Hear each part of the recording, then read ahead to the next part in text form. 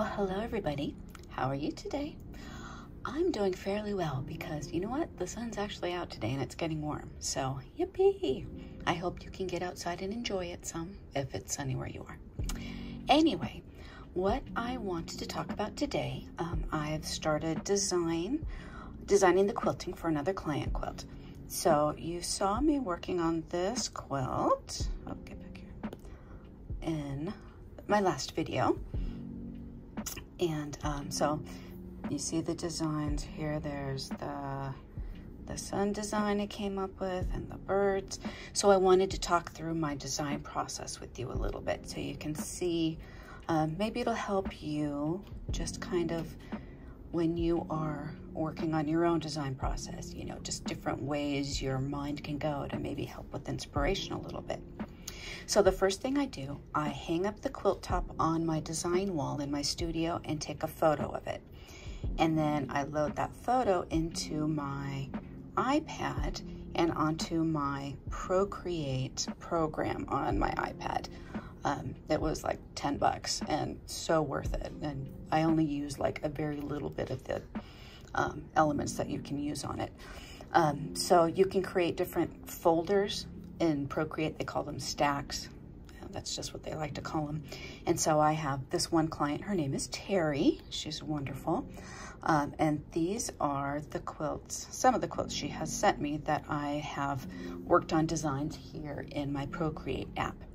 So to load a photo in, once you have loaded it onto your device, you go over here to where it says photo, and it will bring up your, look at, there's all my wonderful photos. It brings up your photo booth and you just select the ones you want. I'm gonna hit cancel here because I already have the photo I want. And it will bring it up here into your app. So the next thing you do is just tap on that picture and voila, you are ready to go. What I try to remember to do first every time is up here, these little looks like two pages. That's the layers feature. So what I like to do first is to add my first layer. So you just hit the little plus sign, that'll add in a layer. Because when it loads in, you'll see background color and then there'll be layer one. So any drawing, anything you do will be on like the actual photograph. And I like to keep that intact because it makes it easier for when I make changes later on. So then I will add one layer. So in here, that's my layer 2. You tap the icon, it goes away. So one of the fun things about this app, you can zoom and turn and do all that fun stuff. So the way I have mine set up, it's 2 fingers to pinch or move. And so if I rub with my finger, it doesn't do anything. But if I use my Apple Pencil, voila, there it is. So it helps to prevent any accidental smudges or, you know, you bump with your hand and it won't make a mark. Only with your pencil. It's very helpful. Okay, so one of the first things I do, I will go through, for this one, since I am echo quilting around these basic design elements, I've decided that, you know, the pink kind of, I don't want to say stripes, but, you know, the pink elements, that's one element I want to separate. And then the white spots, that's the other one I want to separate. So I will be echo quilting around those. So I went in and just drew those on this layer. I used a gray color for the white parts and then kind of a bright red for the red parts. The way I choose colors for when I'm drawing in here is I want it to be so that I can see it still, but kind of close-ish to what I'm going to use in the quilt. So you kind of get an idea of what it's going to look like in the quilt. But if I, you know, chose like a pink, like the color of the fabrics, then I wouldn't be able to see the drawings on here. So I wanted it to be a color that's bright enough to still see the drawings. And same with the gray, so I can still see the gray on the white. But when I quilt it out, I'll actually use a white thread, most likely. Okay, so first I draw those basic shapes. And one of the nice features of Procreate is if you're like drawing a straight line, like you draw down and you hold it, it straightens it out for you. So you don't have to worry about being like super perfect, because it will do that for you. Same with curves. If I kind of follow that curve and then I hold it, it says, oh, look at that. It's a curve. So a nice fun feature. Okay, so let's move on. And if you're really interested in Procreate, there's some really great YouTubes out there to learn a lot more, and I need to watch them over again because I only used a few features, and so those features I know fairly well, but others I don't know so much. Anyway, so after I do that, I go up here and I create the next layer. So let's tap that and let's see what I did there. So in this layer, my idea, let's look at the flower. I was thinking with the flower, I was looking around. What I do, I look at the other fabrics that are in there. The person who pieced this quilt, she chose her fabrics for a reason, or he. I haven't quilted for any men yet, but I would be happy to. The person chose those fabrics for a reason. Sometimes it's just the color, but a lot of times there's something else that speaks to them. So I like to look at the other elements that are in those fabrics. So looking at this one, I see, let's move over here, it's not drawn on. This flower really speaks to me. And then there's these little frilly and curlies over here, and there's a few different fabrics that have leaves in them. And it's hard to see it here, but this fabric is flowers as well. There's more flowers, they're a little looser. And then there's like little fan shapes, more leaves. And so I take all of that in and start thinking, okay, how do I want to work these elements into into the design for this quilt? So looking at those flowers, I'm like, okay, I really would like to bring the look of that flower into the center here. And so I went through and just kind of sketched it out a little bit and said, okay, you know, I like where that's going. And then I started looking at the bird-ish shapes as well, because I want to kind of keep that feeling going, because it's still kind of, you know, I mean, you look at this shape and it's like, oh yeah, that looks like a bird. It still looks like a bird to me. But I don't want it to be the same as the yellow quilt, because this quilt is very different. The fabrics are very different. It has a different feel. So what felt right was incorporating some of these swirlies into the bird. So I said, okay. So I started working with a couple of different shapes for kind of the head and the tail area. So this one, you know, I kind of did that little echo thing there. I was like, yeah, I don't know about that. And then this one I did more of an elongated shape, which I kind of liked a little more, and then tried a different type of little swirly there. So it was like, well, okay, there's two ideas that I can work off of. So next I went in and worked some more on the flowers. So I usually, when I do a shape, you know, I'll echo it. That's one of the first things I'll do, because it helps the draw the eye into the design. You know, it helps that element pop a little bit. So I did that, and then I just started playing with some other shapes. So like these little, you know, spiky things around the flowers. I'm like, well, how can I incorporate those? So I started drawing some different things there and playing with some, and you know, it's kind of, yeah, maybe, and you know, and some leaves there, and you know, it didn't feel, yeah, it wasn't quite there. So I took that layer out and I did a different one.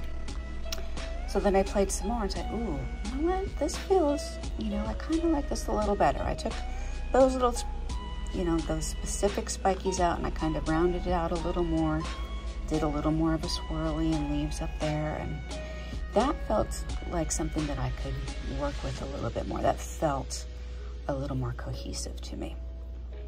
So from this point, I am going to move over to the quilt top and my clear acrylic sheet, and I'll show you what I do next. Okay, ta-da! So what I did was I came over here with my, oh, sorry about that, my clear plexiglass piece here that I have tape all around the edges. There's two reasons for that tape. One, it makes it easier to see where they are for when you're lifting and stuff, but also it helps to give you a visual point to say, hey, don't draw over that, because you don't want to go onto the client's quilt at all, or your own quilt top, whichever one you're working on. So with that always being in the back of my mind, one of the types of pens I use is the Crayola Ultra Washables. It's just that little extra peace of mind, so if a little bit does happen to run off for, you know, just whatever weird reason, it'll be easy to take it out. But I also do use the Expo markers a little bit as well. I kind of mix both in there. The Expos obviously wipe off right away really easily, whereas the Crayola Ultra Cleans, you have to get them a little wet to get them wiped off, but they do come off easily, but just not quite as easily. So when I want to use both of them, what I do, I will use the Crayola marker to do my kind of background marks, the things that I know I'm not going to change. So for this one, that means my echo lines. I did each of those. And then I also marked the kind of the cross and straight lines that I wanted to use as a reference for my flower. And that brings me to one of the wonderful tools that I used. This is Ultimate Stencil. Let's see, easy there. There we go. By Cindy Needham. She has many great stencils, and I've just started using them and really like them. So I lined up, as you can see.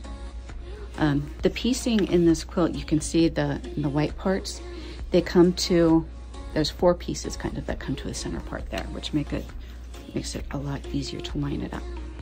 So I lined it up like so, and then I used my marker to mark the up and down lines, the side to side, and then the 2 diagonals.